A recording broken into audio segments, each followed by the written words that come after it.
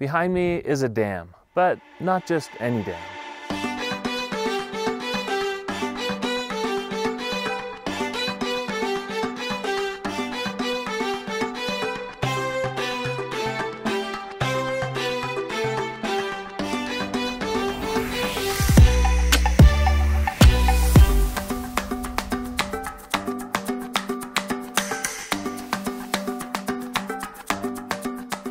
This video is made possible thanks to Zondervan, and today they want me to tell you about one of my own books. It's titled Visual Theology, and it's meant to help you both see and understand the truth about God.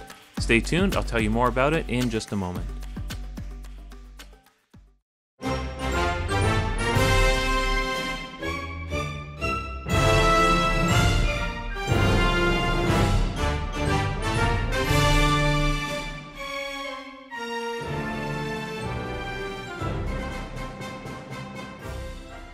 It's a beautiful morning here in Quito, Ecuador, and we're here to discover a story.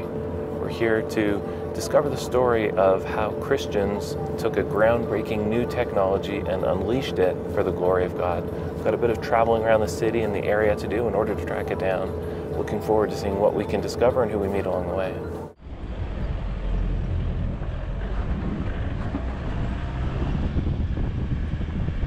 Now you said this was once the pulpit to the world. Tell me what you meant by that. Well, a huge amount of the surface of the earth was reached by the waves of shortwave from here, even way behind the Iron Curtain in Russia, when Russia still was what it was before during the Cold War. And we could reach the Americas, Europe, Asia from here.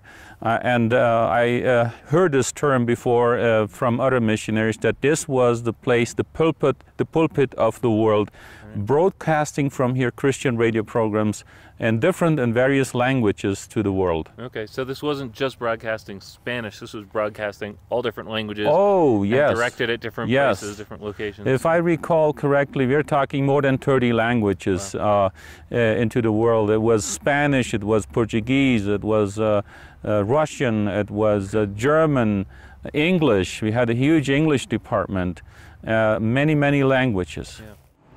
If you're going to have a pulpit that reaches the world, transmitters that will broadcast far and wide, it's going to consume a lot of electricity. How can you afford that without paying exorbitant fees? You'll create your own hydro plant. And that's exactly what they've done here.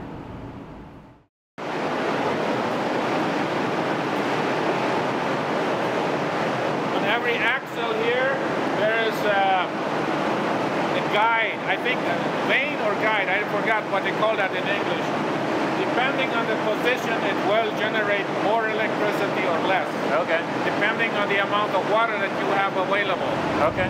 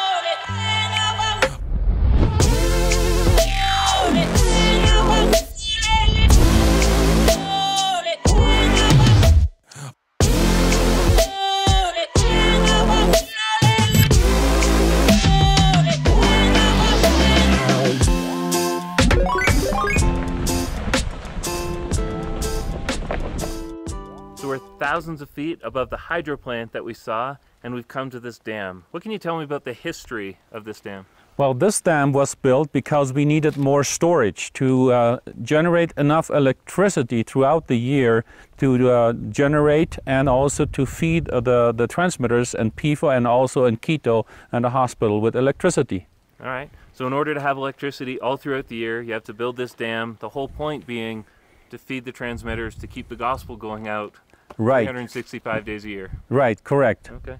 And if you don't build the dam, there will be periods where there's just simply not enough water flow, therefore not enough electricity. Or you have to pay a much higher power bill to the electrical company that is there. Or way back we were generating with diesel, with the generators. That was extremely expensive. Right. Now, if we had come here before they refurbished this dam, what would we have seen written at the very top? We would see a sign from the 70s where it says, "Water for the glory of God." The water was generating over many decades electricity to feed transmitters to broadcast the gospel into the world, and then they reached almost 80% of the surface of the earth and reached millions and millions of people to change their lives. For the glory of God. For the glory of God. Nice.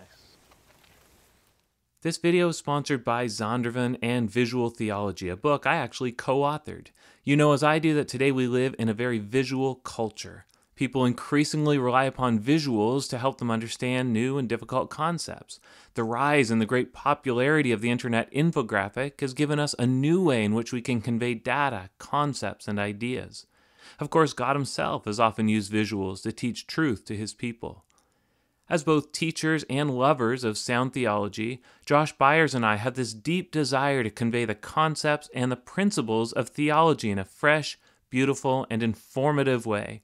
In this book, we've made the deepest truths of the Bible accessible in a way that can be seen and understood by a visual generation. You can buy the book at Amazon or at zondervan.com or wherever good books are sold.